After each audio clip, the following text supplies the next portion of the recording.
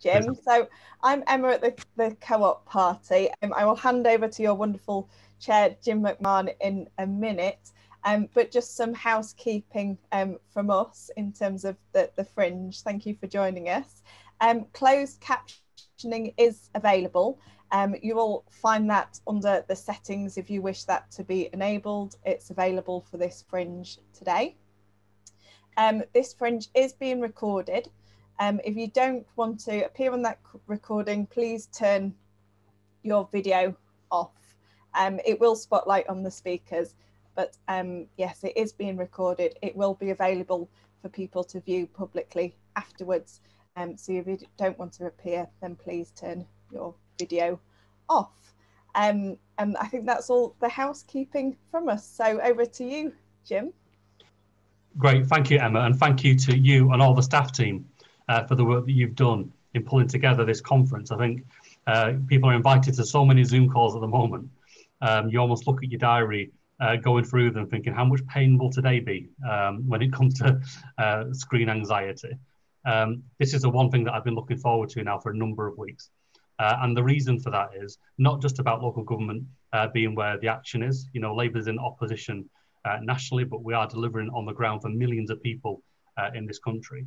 But also, in my view, it's co-operators who are really bridging that divide between politics and the community. You know, that where we marshal resources on the ground, when we bring people together around a common endeavour, where we demonstrate that we will share the collective dividend that comes from that endeavour, then I think people really do rally together. And although the pandemic has really taken its toll on all of us and every community, there is no doubt that in many ways it's doubled down on those areas that were already struggling. The very same areas that had a weak economic base, the areas that felt as though politics had left them behind and didn't provide the answers, and the areas that have been targeted by the Tories through 10 years of austerity. That's meant in many parts of our country, the town centre is weaker, the high streets are weaker, the economic foundation and the jobs that used to provide, you know, quality and skill and security for many people have been taken away. And when they look to the future, although they might kind of reconcile what it means for them personally, they are genuinely fearful and angry about what the future means for their children and their grandchildren. And if mainstream politics can't provide the answers to that challenge, then we can't be surprised if people turn their backs on us. Now, my strong belief is cooperation, devolution, local empowerment can really provide the answers, but it can't just be that we shift powers from Whitehall and Westminster down to another disconnected body in a combined authority or a local council. This is about cultural change. It's about how we empower those on the ground to have the freedoms, the power to really engage the community and make a difference. It's about making sure that everybody has a stake in the future and that they co-produce the future rather than having things done to them. And it's also about making sure that that's underpinned by proper resources, because frankly, there is no point at all in having devolution of blame and responsibility if you haven't got the levers and the resources to actually achieve material change that people can see on the ground. What we've seen through devolution, I think, is our metro mayors really stepping up. We have seen the bridging almost of the soft power and the hard power in quite an inspiring way. Whether that's about making sure that the buses are fit for the future, whether it's about making sure that there's investment in decent skilled jobs going forward, or whether it's just about campaigning where you see a social injustice, and you'll see on the call from Liam and others about how you can really kind of tap into where the public are, where people see injustice and they want to know that those who they trust with power are really acknowledging that, but also taking the steps required to put it right.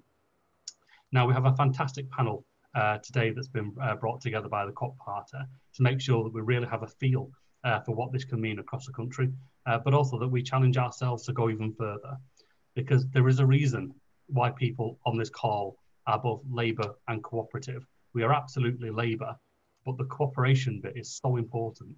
And the mirror that we hold to ourselves all the time is, so in doing what we do, what is the cooperative difference? And that's the test that we apply to everything that we do and every contribution that we make. So I'm delighted to have Liam Byrne, who's the Labour and Co-op candidate for the combined authority mayor elections in the West Midlands.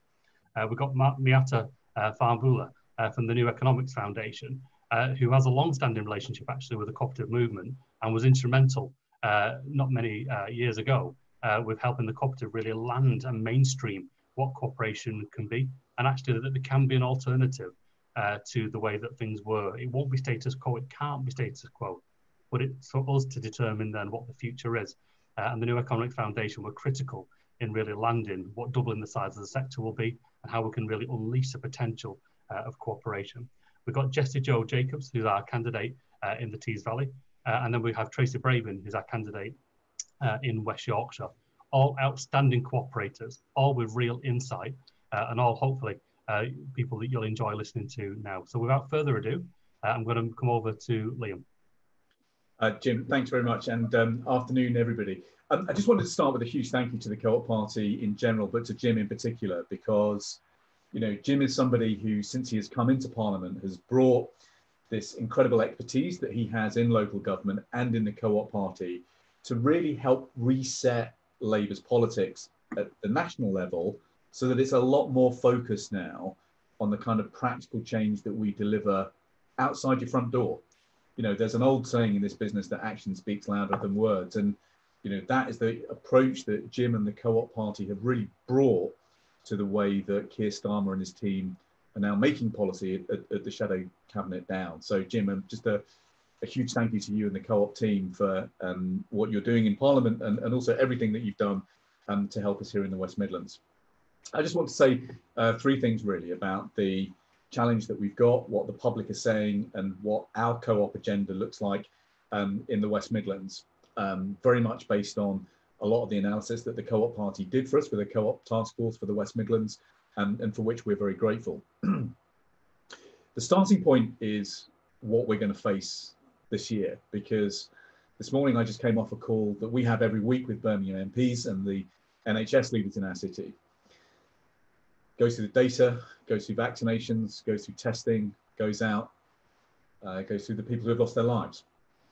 And what you see are patterns. And the patterns that you see is the truth that COVID is not hitting all of us equally. The areas that have been hit hardest in Britain's second city are the places that are poorest.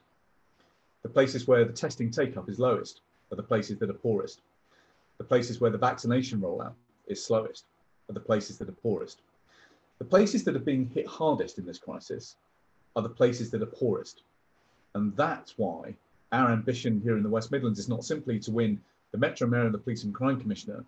We want to try and create a Tory-free zone across the West Midlands, because it's only doing that that gives us the latitude to really put in place the kind of recovery plan that we need, because that's where the politics is now moving. What kind of recovery are we going to have?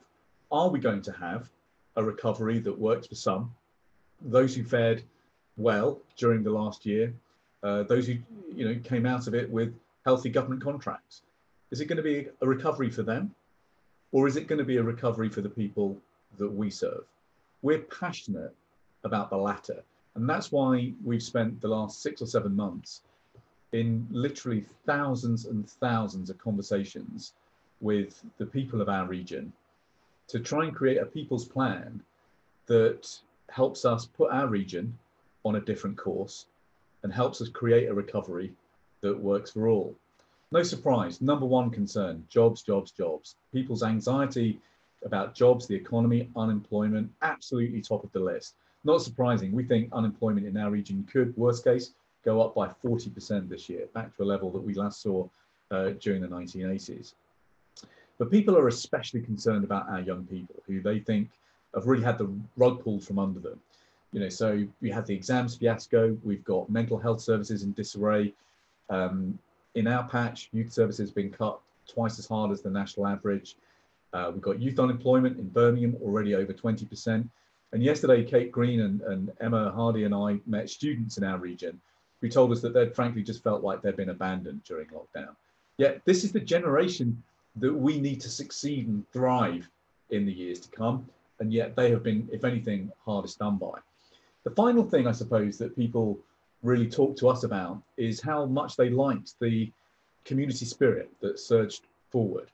People talk to us about getting to know their neighbours by going out and clapping on a Thursday night and then setting up the street-based WhatsApp groups or Facebook groups to make sure that no one on their street or on their estate you know, went hungry or lonely. People liked that. They want to hold on to it for the future. Now, for the future, people know that we've got to go green, but they worry that we have to recover first and then go green. And they think that that's a dilemma. They don't feel very comfortable about that because they don't want to kick the can down the road. The dilemma dissolves when we set out an argument that says, look, we should be making our green future. We should be making the technologies that the world needs to go green. Manufacturing is in the air here. It's in the water. It's what we do. Making the electric vehicles, the zero carbon railways, the jet zeros of the future, that's something that we genuinely think that we can do in radical new ways. But we need to do that in a way that helps our young people get on, bringing together, conquering the fragmentation that bedevils our education system, creating programs like Tomorrow's Engineers and Tomorrow's Artists that creates fast tracks for our young people into those jobs of the future. But the foundation on which we build all of that is a richer community life. And that takes us to a really interesting conversation about how we use festivals, markets, culture, sport to weave the ties of community much closer together. But the co-op ideals are at the absolute heart of that.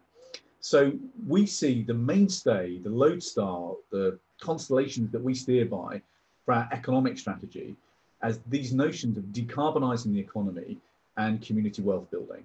So, you know, my ambition is to become the first city region to go net zero carbon. We were the region that led the carbon revolution a couple of hundred years ago. I want us to lead the zero carbon revolution, but I want to do that in a way that allows us to build wealth from the bottom up. Now, what co-op ideas help us do is map how practically we deliver that change. So there are some basics we've got to get right. The campaign for food and food justice, creating food justice networks and the right to food is absolutely first base, making sure that people in our community don't go hungry. If you go to, go to any food bank in the West Midlands, go out on the delivery rides, it's all Labour people. It reminds me of a book actually that Clem Attlee wrote about actually 100 years ago called The Social Worker. I keep a copy on my desk. It's kind of a bit sort of dog-eared and stained, but it was written it was published in 1920. And the story is really simple. The story is, if you're a socialist, you believe in society, you believe in society building. That's what we do. And so that return to our roots as the community party, I think is something that really rhymes well with the kind of co-op inspiration that helped give rise to our party in the first place. But the right to food, it brings communities together, it brings Labour people together, it's first base in terms of turning co-op ideas into practice. Second thing we want to be trying to pioneer is what we call co-op innovation districts, where we take particular parts of our landscape and say, right, how do we bring cooperative approaches together to rejuvenate the economy here and begin rolling back some of the stubborn injustices that scar so much of our region? How do we bring some of the anchor institutions together? How do we bring the players that have got community assets? How do we marry that to using public procurement more wisely to support small and local businesses? We think that we can do that in a way that helps us triple the size of the co-op sector. And then in the green economy, Jim, I mean, there are just so many opportunities, from the way that we build zero carbon homes to the way that we begin rolling out transport solutions or local and cooperative modes of energy generation. We think that there is going to need to be a phase of experimentation there, but we think it is going to be an immensely important new sector for developing co-op solutions, from retrofit to energy to transport to house building.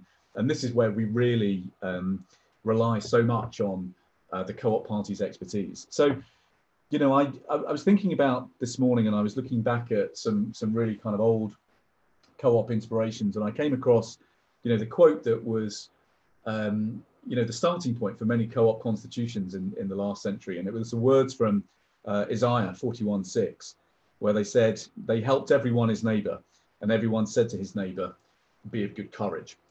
We need courage now. People need courage, and communities need courage. But that courage will come from leadership and hope that a different kind of future is possible. That is our political opportunity right now. And with your help, we will turn that into a reality in the West Midlands. I'll stop there, Jim. Thanks.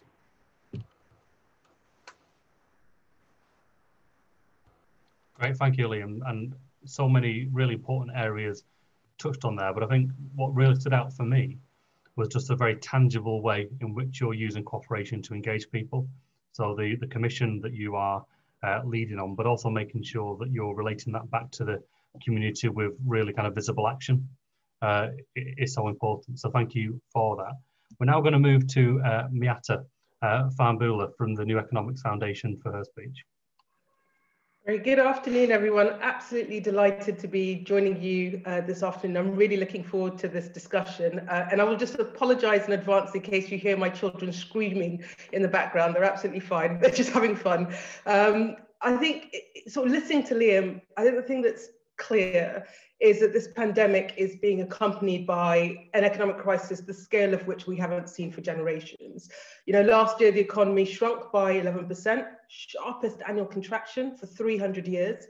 Unemployment is expected to rise to 2.6 million by the middle of this year if we're lucky, probably higher if the economy doesn't start rebounding. And I think any hope of the kind of mythical V-shaped recovery we were talking about last year, I think have been dashed. So we should be in no doubt that we have entered an economic crisis that will be profound and will impact on every single community across the country. And I think the thing that's focusing our minds at the New Economics Foundation is that this comes off the back of, and indeed is shining a massive spotlight on deep-seated problems that were there with the economy anyway. Like the fact that the economy wasn't working for so many people. You know, over the last 10 years, for the first time since records began, economic growth did not result in the majority of people being better off. We had a decade in which average wages were stagnant at the same time as the cost of essential things, housing, transport, water, energy were rising. So we had this unprecedented situation going into the pandemic that living standards were on average no higher than they were in 2008, which if you stop and think about it is absolutely staggering.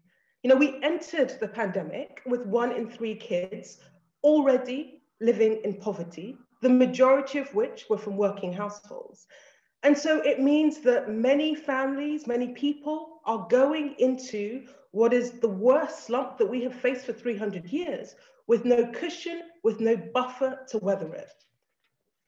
I think it's shining a massive spotlight on how denuded our social protections have become, whether through underinvestment in vital frontline services like health or social care, the stripping away of our social security system, huge cuts to local government, which is absolutely critical for building our resilience and the fabric of our communities. And then I think finally it's shining a massive spotlight on the cost, the untold suffering of not preparing properly for this sort of natural crisis, if I can call it that, despite the warnings of the scientists. And, you know, for me, the parallels with the climate and the nature crisis is absolutely clear. You know, we've had the warning from scientists for decades, most recently the Intergovernmental Panel that said in pretty stark terms, we have 12 years to take drastic action to mitigate the worst impacts of climate change. And yet our preparedness and our response has been slow and falling significantly short of where it needs to be. So I think the challenge that faces us, the challenge that's facing local leaders, is how do we deal with both the underlying problems that were there anyway, and they're now being compounded by the depths of the crisis that's upon us. And for all these reasons, this is why, to me, this feels like a pivotal moment for change. And I think the thing that's really struck me is how quickly this is crystallizing in the public mood and how quickly the debate is shifting. I think the crisis is forging a new consensus for the need for change. The polling suddenly suggests this, with 6% of people only wanting to revert back to the old normal, the overwhelming majority wanting this to be a pivot to something else. And we're seeing this played back across the political spectrum. And so it feels like the political space is opening up for us to forge a new consensus, to use the phrase that's been bandied around, to build back better. What I am very clear about is that, change of the scale and the nature that's required will, yes, necessitate and require national policy change and national policy interventions, but it won't translate into meaningful change for people and in people's lives unless we have action at the local level. And I think there's an increasing realization, including across Whitehall, that to change our economy, you can't just yank levers at the national level and hope for the best. We're not going to be able to claw our way out of this crisis, which will impact on different communities in different ways, which will require tailored responses without empowering and without equipping partners at the local level in order to be able to respond. So I think the big question for places is, how do you recover from this economic crisis to something better? How do you rebuild your local economies in a way that doesn't just recover to the old normal, but addresses the massive squeeze in living standards we've seen, as well as the climate crisis which is upon us? And from all the work that we at the New Economics Foundation have done over the years with many places, we're doing a lot of work with combined authorities and local authorities grappling with this recovery challenge. It strikes me that there are 6 things that we've got to get right and that we've got to lock into our recovery response. The first is we've got to focus on living standards rather than simply targeting growth in the hope that that will lift people up. The last 10 years has shown us and has proved that growth on its own is not enough. It is no guarantee that people in our communities will be better off. So you've got to start any economic strategy or any economic development strategy has got to start with how do we improve living standards? And if that is the outcome you're trying to achieve, that will lead you to a different package of interventions, a different package of support than if you were simply targeting GVA. And with the prospects of large-scale unemployment looming, supporting the creation of good, secure jobs will have to be part of that mix. I think the second, and Liam's touched on this, is that it does mean future-proofing regional and local economies by greening them in a way that is just. And I emphasize the way that is just. We can do the green transition in a way that is hugely unjust. The challenge is to do it in a way that is just. And that's about investing in green infrastructure and technology, yes. Binding targets for the use of renewables across the public sector, its supply chains, using things like planning powers, industry norms, the soft power of the local state to try to decarbonize the economy at the same time as creating good jobs, better paid jobs for local people. I think the third is using the procurement and the investment power of regional local public bodies to boost local jobs and locally owned firms. And that means getting not just the council on board, but other anchor institutions, education institutions, universities, the NHS, to work together to sweat investment across the area, to boost the economy, to create opportunities, and to seek to fundamentally change the nature of the economy. Fourth, and this is the piece that speaks to this critical agenda of trying to democratize economy, it is about finding ways to give people a bigger stake and ownership of their local economy so they have a greater say and agency over it, and the benefits of it flow back to them. By supporting community ownership of assets, by supporting employee ownership, cooperatives, and there is a huge role that regional and local government can play. And we've done lots of work with places. There are lots of examples across the world where the local leaders are using the power and the capacity of the local and regional state, its capacity to invest, its capacity to commission, in order to build that alternative economy. I think the fifth is that it means a new partnership with local businesses, many of which are fighting for their survival at the moment, that says, in return for using the power of the regional and local state, absolutely, in this moment of crisis, you've got, on the other side of this, when we recover, to seek to provide good jobs, living wage jobs, to invest in community and social infrastructure. Places were already using things like charters of social responsibility to set expectations of local businesses, using the soft power of local institutions to drive real change. But I think places could go further and introduce harder edge community contracts with businesses in their areas that says, if you commit, which says, you've got to commit to delivering local jobs, investment in community or social goods in return for accessing business support, in return for accessing financial assistance, local assets and facilities. All of these 5 things are within the gift of local areas now to deliver. They're in the gift of future mayors to deliver. But alongside, I think there has to be a sixth, and that is local government at every level, from mayors down, has got to continue to fight to wrestle more power and levers from Whitehall. The pace of devolution has been painful, it's been ad hoc, it's been slow, but it is absolutely imperative for us to get on the path to recovery. And if the government is serious about its levelling up agenda, it has no choice, because the set of prescriptions that you're going to need in London are going to be different to those that you're going to need in Northern Tyne, and are going to be different to those that you're going to need in West Midlands. And I think for the parts of governments that are still resistant to this idea, a year of throwing everything they have at the national level in order to try and resuscitate the economy, and seeing that they might get results in some parts of the country, but not others, I think will focus the minds. And for me, that means devolution of discretionary local taxes, as well as funding and new powers over education, skills, employment support, housing, planning, local transport. And this would then equip places with the tools to begin to transform the economy at the pace and the scale that we need to see. Now, the final thing I'd say is, this is hard.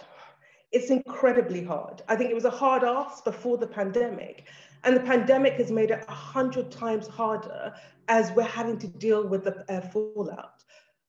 But it feels that for that very reason, that's precisely why we have no choice but to try. Why we have no choice but to put aside old political divides, divisions of labours, and work across organisational boundaries in an area to respond.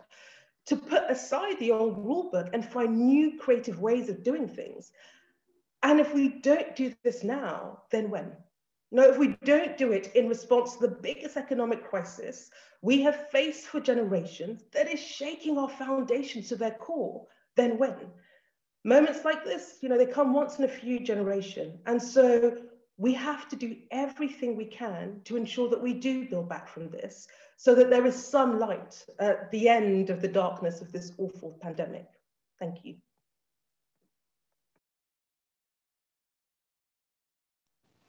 Great, thank you, Miata. And at some point we are going to have a conversation, aren't we, both about the relationship between employer and employee. Can you really be considered a viable business if you can't afford to pay your staff enough to live on? Requiring the state to step in and subsidise wages. We hear a lot of attacking directed at the welfare state, but not so much at corporate welfare. And I do think we need to look at the tax system more generally. It's quite a standout that Jeff Bezos says he's about to stand down. If he was on the list of the richest countries, I think it was like the 55th, with 140 other countries lagging behind in terms of his kind of net personal wealth. And just in the last 3 months, last quarter, we're seeing that the turnover of Amazon of £100 million is exactly the same as the UK government has spent on the public health response for the Department for Health, and also on the Treasury response to the financial burden. Just one company in 3 months has made the same as we have spent on that during the whole of the pandemic. So these are eye-watering numbers. I think that we need to really think about the structure of the economy, the structure of taxation, and whether people are really retaining the value of what they create in a cooperative way. So thank you for that, Miata. A lot of food for thought in that.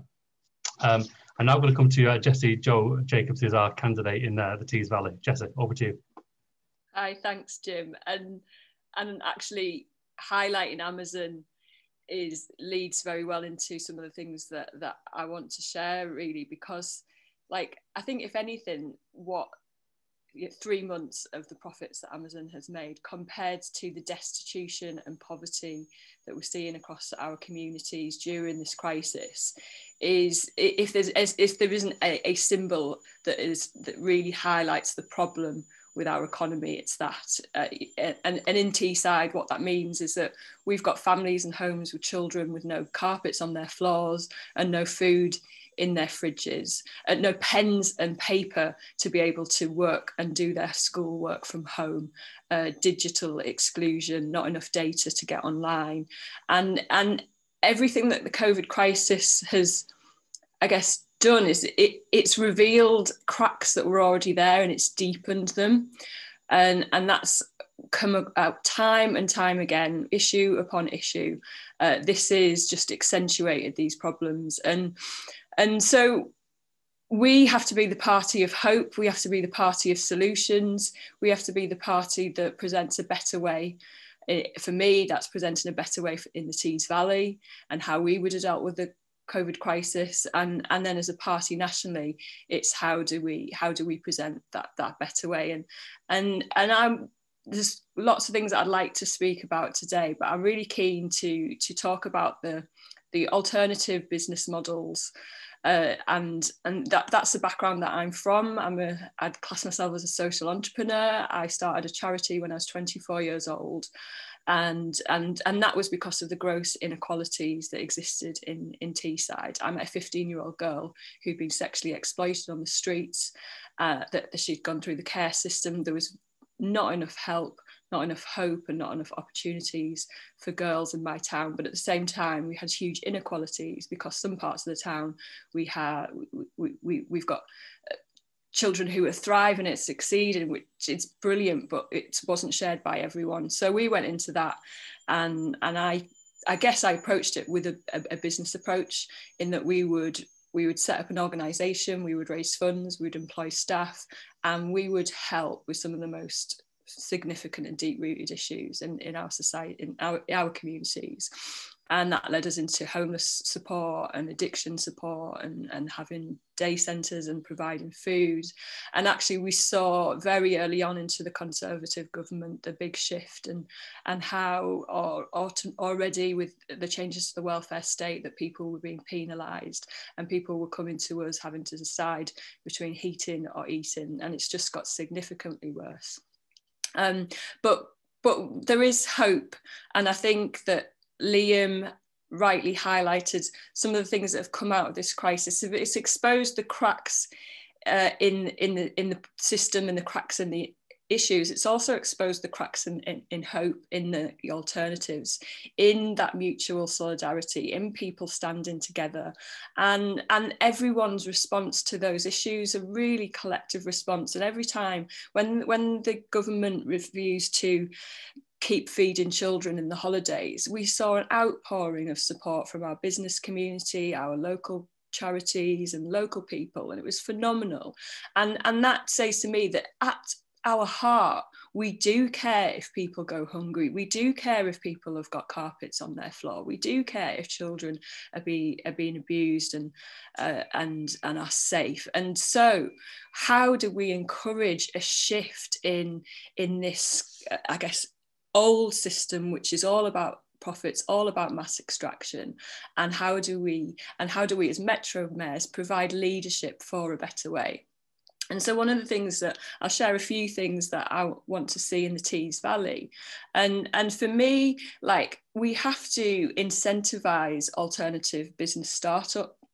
Pure and simply, it has to be easier to start cooperatives. It has to be easier to start social enterprises, easier to start B corporations.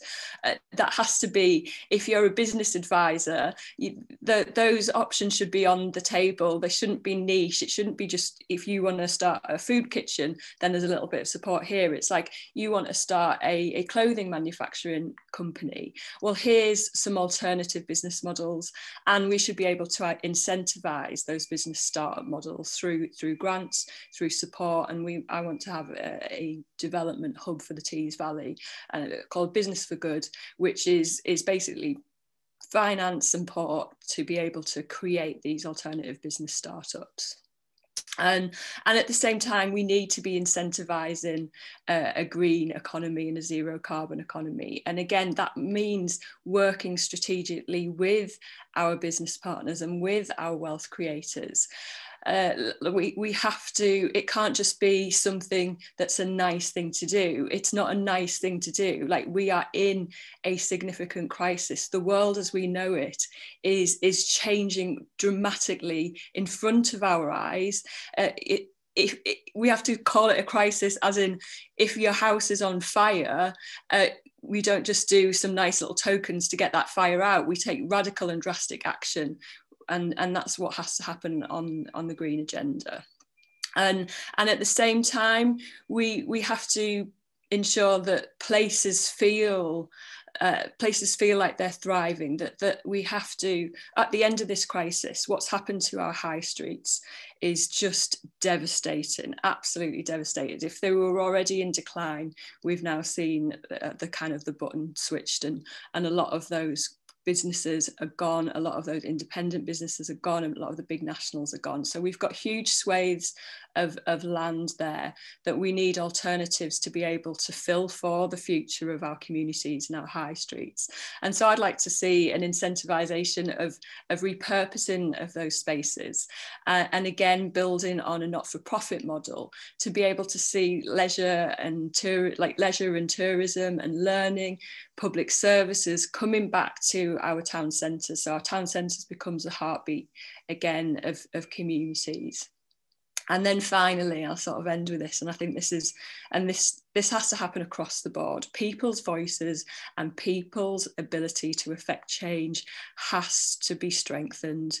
I think that what we've seen over the last 10, 20 years, as well as a decline in living standards, as well as gross inequalities, we've seen an inequality of power, and power has been too centralised for too long. But it's also been held, even at a local level, power hasn't always been shared well.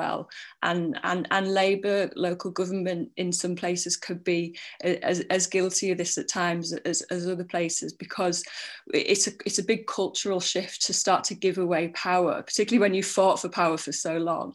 But I do think that we need to explore those models of citizens assemblies and participatory budgeting, ensuring that the people who've got the lived experience of these issues have a say over the future of their communities, of their public services. And there needs to be more trust. So we have a more of a cooperative, collaborative approach to providing our services of the future and to rebuilding for the future. And I do believe that those things at the moment are the small chinks in the armour, the small chinks that can become big cracks for change.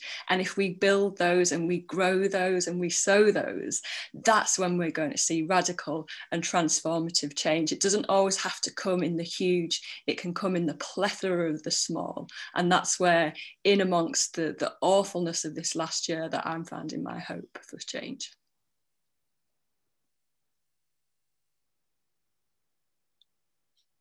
Great, thank you, Jess. And I think a very legitimate challenge there about being really clear about what we mean by giving people power.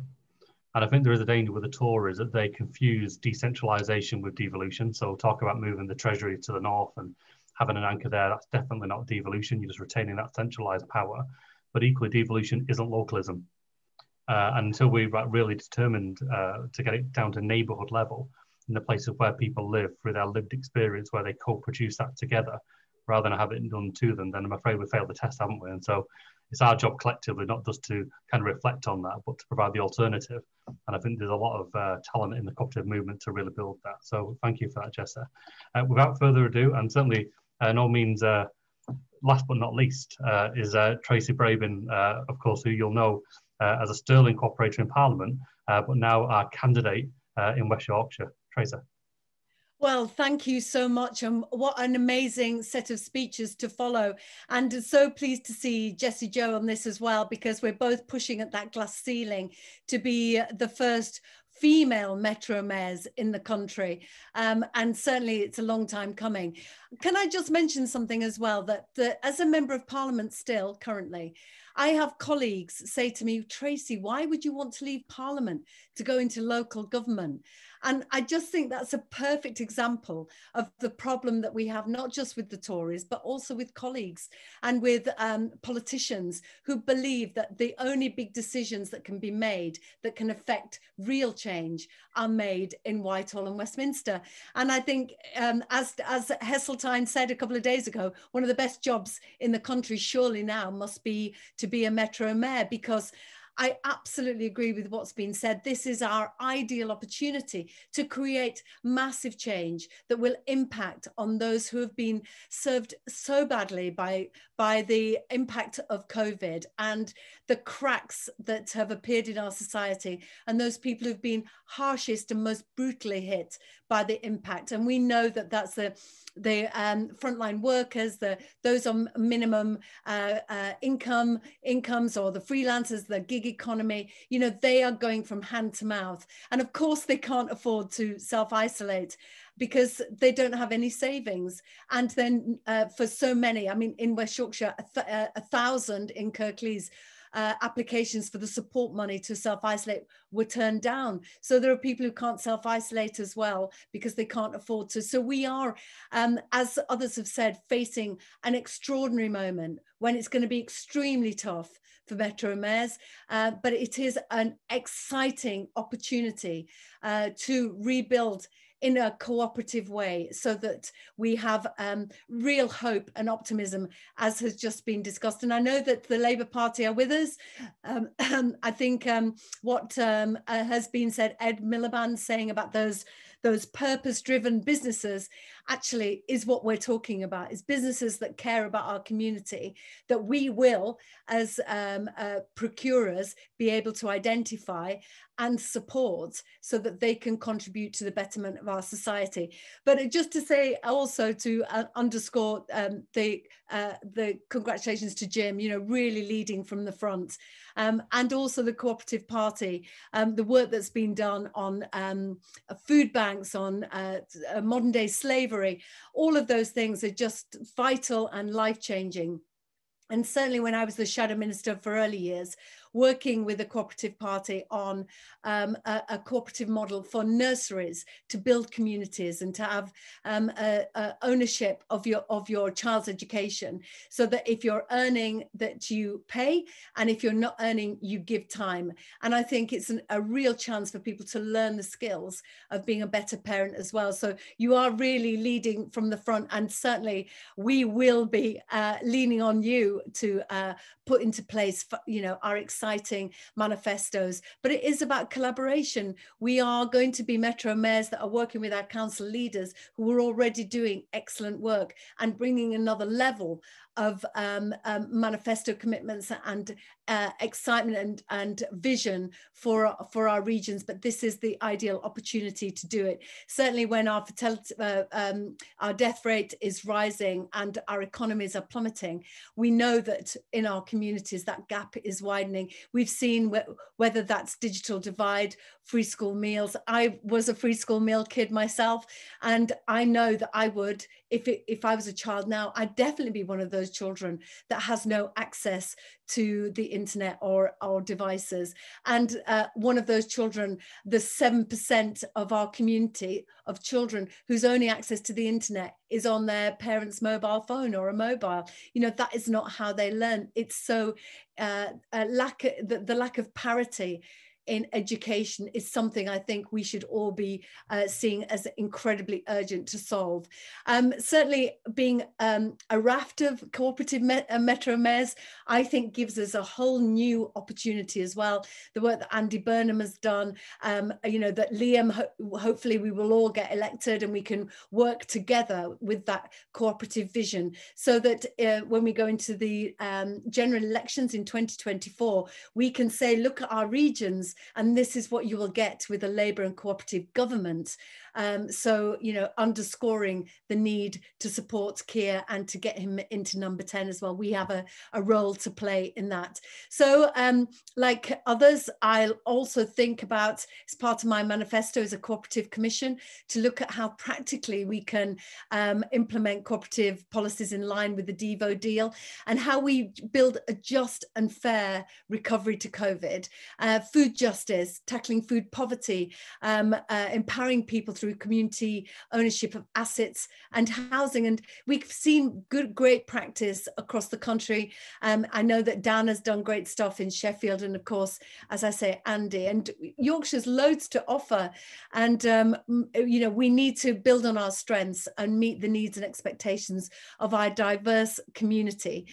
So what's important is to bring people together, to be part of that conversation. So the town hall debates, I'll be having a councillor backbench committee that will advise me, because of course our leaders understand their communities, but councillors are really on the ground and really understand the granular problems and solutions for their communities. I've always been a campaigner, so I'm definitely going to be a mayor that is rolling up my sleeves and getting out into communities rather than being in the glass office, and working with cooperators across the region, because we know that social enterprises and cooperative business models are more resilient in times of crisis, and they offer opportunities for more diversity, which is certainly something is very important to me, that inclusion and equality that a mayor can actually action with hard power, but also the soft power that comes with a mayor. Also, I think we have to really support, as has been discussed, supporting firms to get excited about maybe, looking at those ownership models, employee ownership models, developing those online platforms to enable the sector to network and to grow. And so we can say, your nursery isn't working in this model, you can become a cooperative nursery, and this is how you do it. So we have to have something that can be easy to understand, easy to navigate, and is supported by our councils. Also, certainly in West Yorkshire, massive cultural heritage, and how we can help incubate and grow social enterprise and cooperatives in that enterprise. And you'll have seen in Peace Hall in Halifax, the regeneration of that is absolutely built on micro businesses that are ostensibly co-ops, because they're owned by a small group of people. We can really build on that. Those former mills and industrial buildings repurposed into cooperative businesses and community activity. Also, we know that you won't be surprised that as a creative, having spent 3 decades as an actor and writer, and also when I first started being an actor, being in a cooperative acting agency, I know the power of the cooperative movement for the creative industries. From actor co-ops to artist collectives, we can really support our communities coming together with a cultural offer. We've got so much going on, and Liam's obviously leading the charge on the Commonwealth Games and the creativity that comes out of that. We've got the Bradford 2023, we've got the Brexit Festival, we've got Leeds big festival coming up. This is our chance. There is money available to support those cooperative businesses and creatives getting together to deliver something exciting for the community. But it is all about fundamentally community wealth building. We have to keep our pound in our community, and we have to make it work extra hard to enable those who've really suffered for the impact of COVID, so that they can get back on their feet and so that they can flourish. And we don't allow those loan sharks to prey on people at their most vulnerable time. I am hugely excited by these elections across the country. Who knows if we are definitely going to get them in May. I've been doing a lot of phone banking, as you all will have been, and the mayoralty and the elections for mayor haven't quite sunk in yet. People don't really know what a mayor is. They don't really know how it can impact on their lives. So I'm hoping to work with colleagues and the cooperative movement to simplify what it means for you in your community.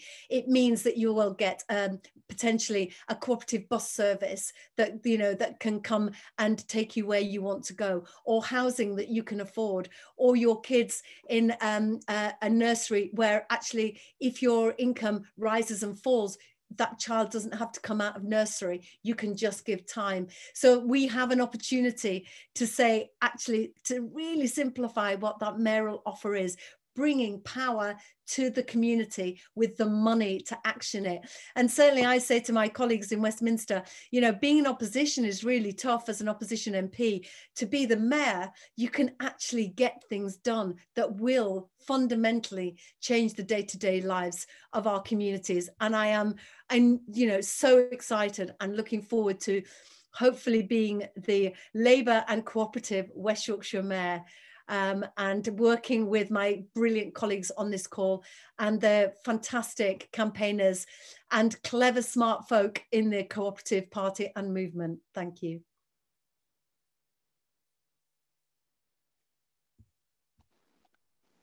Thank you, Tracy. A fantastic contribution now. Hopefully, with a fair wind and with people getting on the phones, we can return each of the mayoral candidates whenever the elections do take place, and really making a material difference where Labour doesn't currently hold the mayoral offices, to show that actually Labour in power can make a material difference. And then if that was complemented by a Labour government, actually making sure you have the resources to implement that change, it'd be fantastic. And there is a need for all of us to make sure that our politics looks and sounds and has experience of the whole of our country. And frankly, it's not good enough that there are more Andys as Metro mayors than there are women representing us at that level. So Liam's going to deal with one of the Andys in the West Midlands, but it would be fantastic for Labour to really show that we are reflecting the country and bringing forward all of our talent. So very exciting times, I think, for our movement. So we are limited for time. It's 23 minutes past now, but we should be able to get with kind of snappy questions and snappy answers, 3 questions in. So I'm going to take the first one from David Breed. Hi there. Thanks very much for letting me speak. I really want to sort of pick up on really sort of how much progress people think have been made by sort of particularly the Oxford and Preston councils in actually delivering a localism agenda, and particularly focusing their spending on local businesses and they're making that work. Great, thank you, David. And this kind of local supply chain stuff and making sure you're getting more bang for the public sector buck is really, really Absolutely important. Right. So on that, I'm going to ask Liam and Miata to come in on this question. So Liam first, please.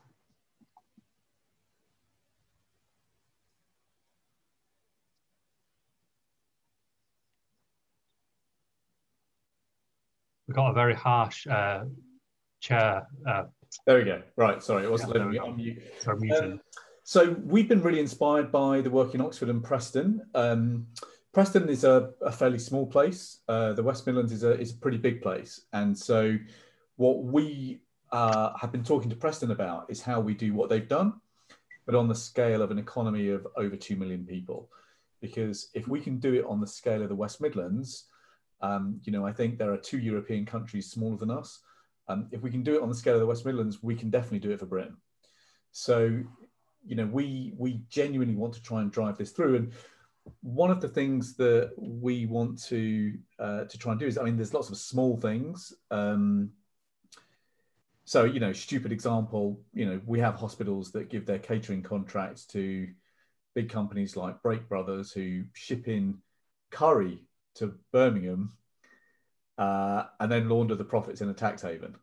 So why we can't just go to Sparkbrook and procure food from there for our local hospitals, unclear. So there are lots of little initiatives like that, but the green economy is the big one. So we genuinely want to be the place that makes the electric vehicles, the zero carbon railways, the jet zeros of the future. At the moment, we're a passenger transport authority. Where do you think the vehicles are made? Well, they're not made in the West Midlands. The bikes aren't made in the West Midlands. The trams aren't made in the West Midlands. The buses aren't made in the West Midlands. The solutions we're talking about for retrofitting aren't made in the West Midlands. The renewable energy isn't made in the West Midlands. So there are just kind of entire categories in the green economy that we can use the power of public procurement to deploy, but we have to marry that to an industrial policy that means that we are making the things in the region, and that means doing some significant things around land, around skills, around energy, and around waste and recycling. And those are basically shared platforms that we have to put in place in order to make a reality of this. So we are just so grateful to the work that's been done by Preston and Oxford, and which the Co-op Party helped us translate into some of the implications for our own economy. And we think we can just try and take this up to the next level. And frankly, if we can get it to work in the West Midlands, as I say, there's no reason why we can't get it to work at the level of the country. Thank you, Liam. Miata?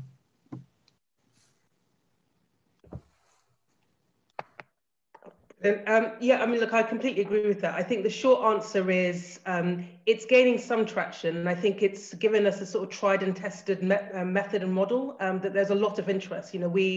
we've been really inspired by the number of councils and actually of different political persuasions that are increasingly interested in how you use the procurement power of public institutions to try and change the nature of ownership and models in the economy. But we've got a long way to go. The thing that gives us hope is that we do have examples. You know, you look across to Barcelona, where this has been done on a large scale. We know it can be done. We've got the methodology. It is a question of political will, pick up, and just keeping at it. But it feels like we're on the precipice of something. Great, thank you, Miata. The next question we're taking is from Felicity Premru. Thanks very much, Jim, and thank you for this really, really important meeting. It's great to hear from the speakers. And as Miata was saying, we've got these multiple pandemics: climate, economics, racism, and COVID. And we've got to look at it all as one whole. So my question is, we've been doing a lot of firefighting. We know we need to put out the fire. How are we going to work, especially with local authorities and with our communities, and very much what Jim was saying about localism, for a people's recovery, but also a zero COVID strategy? We've been going along, I think, too much with the government's chaos. They are, you know, they're getting away with murder, and our lives and livelihoods are just going to be, you know, it's going to get worse and worse.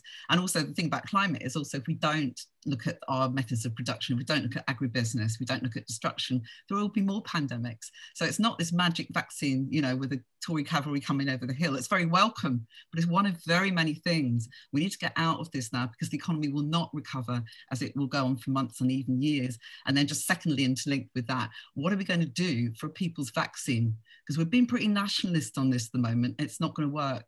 All the rich countries are buying up the vaccines. There's a patent. The poor cannot afford it. And unless we do a global approach and a global solution, not just for justice, but just for everybody's lives, it ain't going to go away. So please, I'd love to hear your thoughts on how we really get zero COVID and justice. Thank you.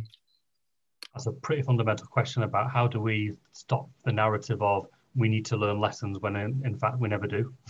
We kind of repeat the poor behavior that makes us weaker in response to a pandemic. So I'm going to ask Tracy to come in first on that question. Tracy.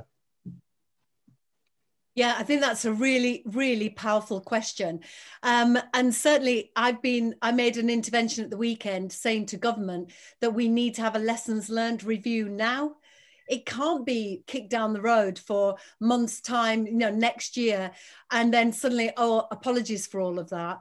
Actually, the families of those who 100,000 plus, you know, people who've sadly died, they want to know what went wrong that meant that the care homes were taking in patients with COVID from hospital. They want to know why those masks that cost £15 million were unusable, or those tests that are not 100% secure. That they want to know why the government was late to lock down, why the government didn't listen to advice and went ahead with its daft Christmas idea, why they opened schools and closed them. I mean, the government have to answer these questions. We can do it swiftly. It could take a couple of weeks, judge-led inquiry, and at least then, like you say, those lessons can be learned and we don't make those mistakes.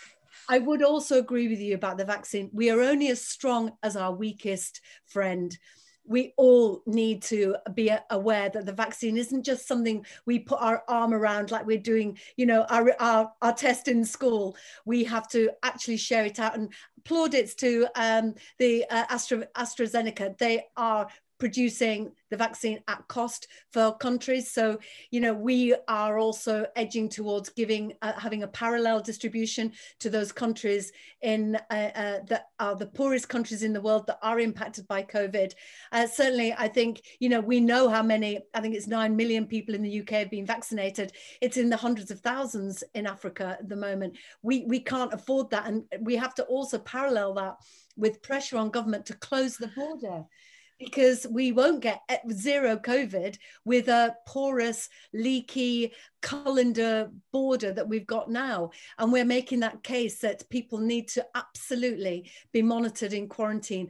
And also we have to be absolute advocates for the poorest in our community who have no choice but to go to work, that they don't want the app on their phone to indicate whether they've been in touch with somebody that had COVID, because they don't want to and can't self-isolate. When there are hundreds of thousands in the country with less than £100 savings, we know so many go from paycheck to paycheck. So on a number of fronts, politically, nationally, and also locally, we must make sure that we learn those lessons. We support the government where they're doing well, but actually we must also call them out when they're making so many fundamental mistakes. But I totally agree with you. That's what we should be working towards, because COVID has impacted the weakest in our society, and we are only as strong, as I say, as our weakest. So we must do all we can to make sure we get to that nirvana of no COVID. Thank you. It was a great question. Great. Thank you for that. The next question on my list is from David Shields, and we'll ask Jessie to respond to this question. David. Thank you. Dave Shields, councillor from Southampton, hurting still from last night's score. Pace of progress towards devolution post-Brexit is painfully slow in the south of England. So I'd be interested to know what the Labour and Co-op Party vision is for devolution that will benefit of all the English regions. Got some great examples from up north. I'd like to hear what your views are, how we can do this in the south. Thank you. Thank you, Dave. And Jessie, to respond, please. Well, I hope that what's happened over the last year in the role of Metro Mayors is an inspiration to everyone in the Labour movement, that this is actually a good thing and the Labour Party should get behind it. And there has been some scepticism because it's not the full devolution powers that we want, and it is restricted, but it's a step towards what we need. We need power to be decentralised. We need power to be closer to the places that those decisions need to be made, and we also need that regional voice, and the Labour Party, I think, has missed that, and in some ways the London-centric story has become too much of the story for the Labour Party, and that needs to completely change. And it also makes electoral sense. And I think what you had over this crisis, and I think very interestingly, like Andy Burnham's voice in it for the North, that was a voice that ordinary people, northern people, really resonated, because it was a voice that was standing up for our place, and that matters to people. It's powerful, and it gives power back, and so I was really pleased to see that Gordon Brown was brought back in to have conversations about this, and Keir Starmer is pushing the agenda. So the more that we have of that, and I think at a local level, what CLPs and what local councillors can be doing is actually having the debate at a local level. I've been part of a few in the northeast, because part of the northeast doesn't have devolution powers yet, and so I've been there advocating, and I'm sure other Metro mayoral candidates would be happy to attend events and Metro mayors to speak about the power of this role, and as a Labour cooperator, I really believe, and we all do, in giving people power and ownership, and this is such an important way to do that. So I know that we're running out of time, but I hope that that's something that you can take back. So get the debates happening, keep speaking up about devolution, and we will get there. Great, thank you, Jessie. Now we have run over, but I should say we've still got well over 100 on the call, so thank you so much for staying back for that, and thank you to our panelists who all give, I thought, a fantastic insight into the real energy that's going in on the ground to make sure that we succeed and get over the line when the elections take place, but probably more importantly that when we achieve that victory, that we actually make a material difference for the people that we're in politics to represent. These are really exciting times, and I think beyond COVID, listen, when Eric Pickles, who's a former local government secretary, is now in the Lords, but when he was a local government secretary, he went on a mission to completely take away the framework, the scaffolding that supports local communities and local government. Why? Because the rhetoric, the theory was all 1980s Bradford project, where he felt that a council should only meet once a year, hand out the contracts and then go home. That's exactly what we've got with this centralising Tory government, which is why their initial response to a pandemic wasn't to trust the NHS, wasn't to trust local government, wasn't to marshal the military in the way that we now see in the vaccination. It was to meet once, give out the contracts, and I think their job was done. And that's a material change now. If we don't succeed, if we don't achieve that power, the people will never have power, because that's not what the Tories are in politics for. So thank you so much for giving the time to this. Thank you again to our panelists. Thank you to Emma and the team for pulling this session together, which I hope you found as inspiring as I did. And have a great day.